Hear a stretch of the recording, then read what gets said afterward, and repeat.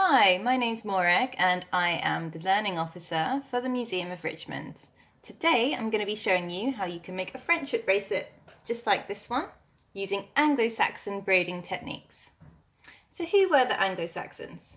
Well, the Romans left Britain in 410 AD, their empire was getting too big and they had to be called back to Rome so that they could defend it from Germanic tribes. Meanwhile, this left Britain defenceless and other Germanic tribes came over, and these were the Angles and the Saxons. They came to use the land for farming, but also to take advantage of its rich resources. But how do we know about the Anglo-Saxons when it was so long ago? Well, we have evidence collected from archaeologists. They have excavated burial sites, for instance, and often it was the case that people were buried with their most prized possessions. Evidence includes things like coins and brooches, but also there were found looms and needles and spindles, all evidence in those last three that the Anglo-Saxons were really interested and really good at different textiles.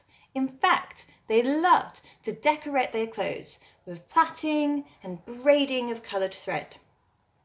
We also have evidence of the Anglo-Saxons from something called the Anglo-Saxon Chronicles, and these are written records that date back to the 9th century.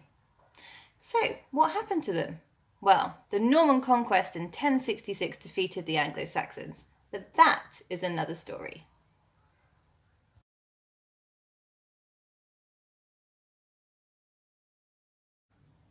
Time to make our friendship bracelet. First of all, we're going to be making our braiding wheel. So you need to start by drawing a circle on a piece of card, and you can draw around an object like a glass. You need to cut out your circle very carefully so that you've got the beginning of your braiding wheel. Now you need to find the center and draw a little dot because you're going to pierce the center so there's a hole in the middle. To make this hole, you can put blue tack underneath and then gently using a biro, you can press through the hole and the hole is made. Now you need to divide your braiding wheel into 8ths. So you can start by dividing your wheel into quarters. So use a ruler and draw a straight line through the circle here and turn it around, another straight line going straight through the circle. You now have your wheel in quarters. To make it into 8ths, you're going to do a diagonal line across through the circle and another diagonal line through here. So your wheel should be looking something like this. Now we're going to concentrate on the beginning of each of these lines. You need to get your ruler and measure 1 centimetre into each line. Once you have done that, you are going to use your scissors and you're going to carefully snip. Just cut a little line into each of these dark lines, all the way around. So a little cut all the way around your wheel.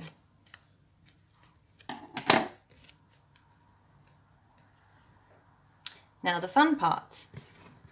You have your wool ready. This should be about 40 centimetres long and there needs to be 7 strands. You need to tie a knot in the end of the wool. Using your braiding wheel, you are going to feed this knot through the centre.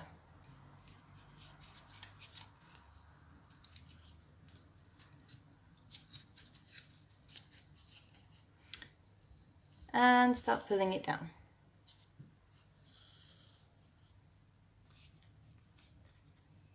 Okay, so now we pull our knot to the top and we're going to start braiding.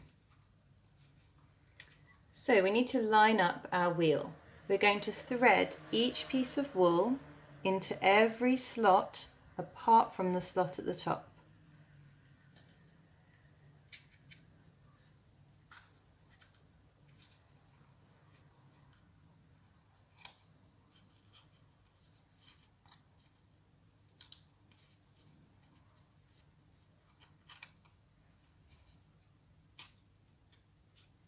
Okay, so you must leave the slot at the top.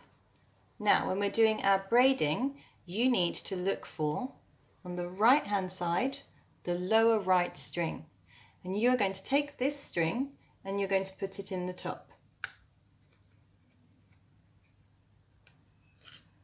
Then you need to turn your wheel around so that the top is empty again.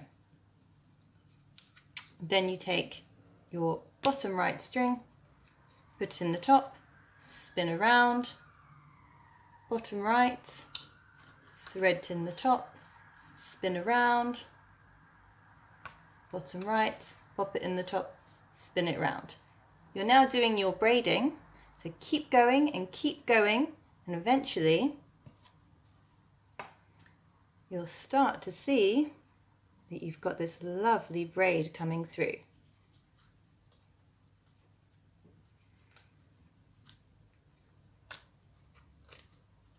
Spin around. When you think it is long enough to become a bracelet, you're going to unpick all of the wool from your braiding wheel. So just pull it out of the slots.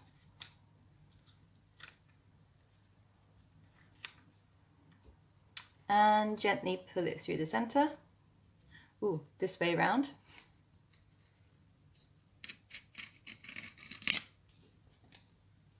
Now I don't want to lose my lovely braiding, so I'm going to do a knot here at the end.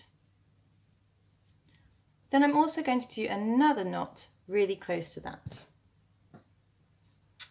So this is the knot that's protecting my braiding. I'm also going to do another knot quite close to that. Now this second knot makes the fastener. You should have a little hole ready for you to fasten this knot into it, making it into your bracelet.